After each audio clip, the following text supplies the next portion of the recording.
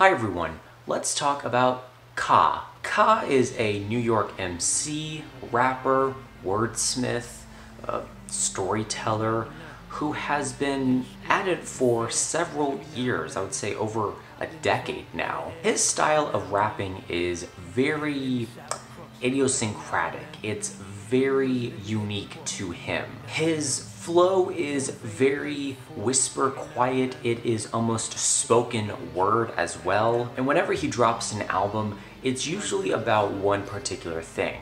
This time it's about Abel and Cain. He also has a great way of connecting the ideas of his album to his personal experiences or to people of color, African Americans, the way he grew up in New York City, etc., etc. Now, I've been aware of Ka's music for a while now, but I never really took the time to fully dive into his discography, not only just under the Ka name, but under his group Natural Elements, as well as Dr. YOUNOW, and of course the collaborative album between him and, I can't remember the producer's name, Hermit and the Recluse. Animos was the name of that producer. He also helps Ka on this new album over here, which stylistically isn't really anything new for Ka. He isn't really turning over a new leaf on this album, but I think what really makes this album stand out amongst the rest, in my opinion, is that his flows and his bars and just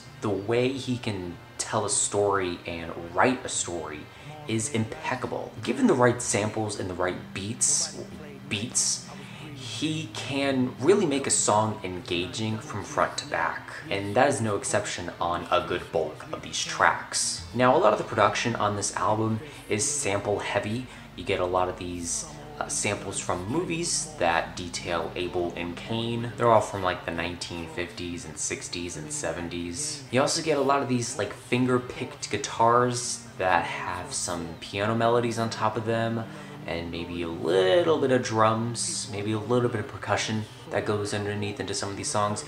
They're very faint.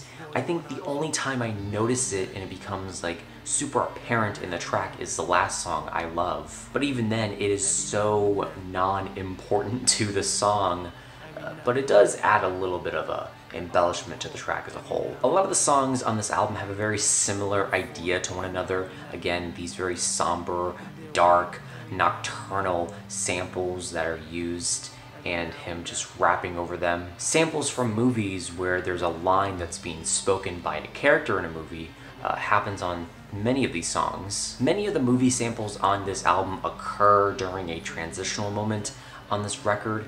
For example, the opening track to this album starts off with a sample, and the track The Eye of a Needle, actually in the middle of the song, there's a sample which then transitions into a different sound for the track. I would probably say the first part of The Eye of the Needle is probably my least favorite moment on this record.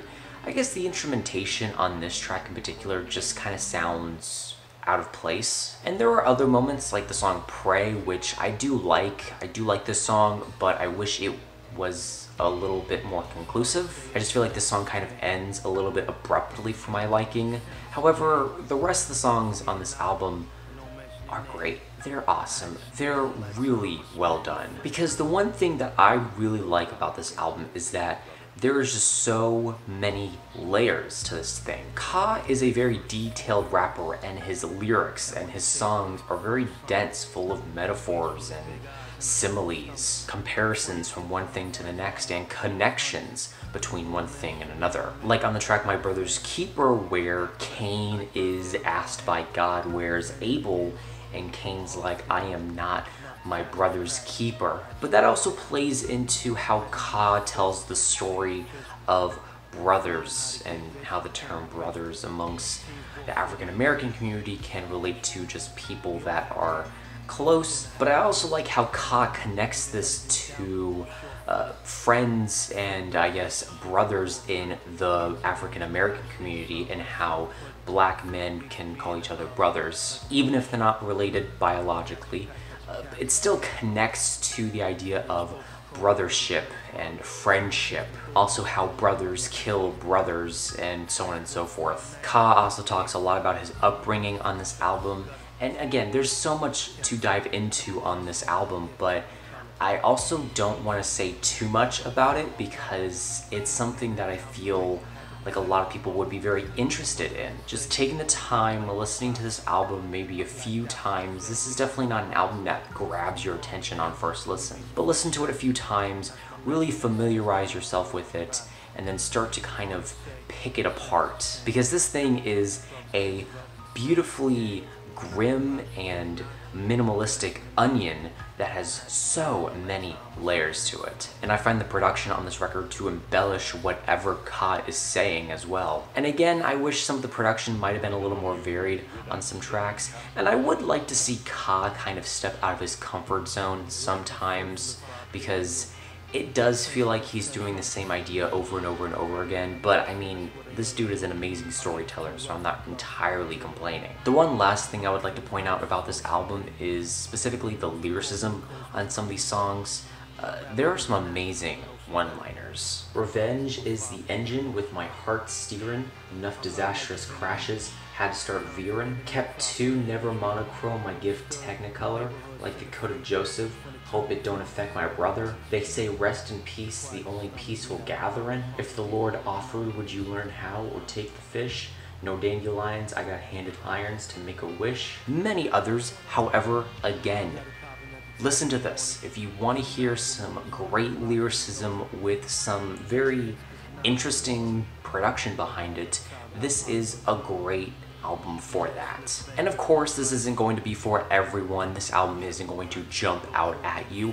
However, I personally love the hell out of this record, with some moments that could have been better, in my opinion. However, for me personally, this album is an A-. However, I am curious to know what are your thoughts and opinions on this album down below. Let me know what albums you want me to review next, and that is it. Like, comment, share, do whatever you want. Let me know how I can improve future videos down below. Remember, this is only my opinion because music is subjective.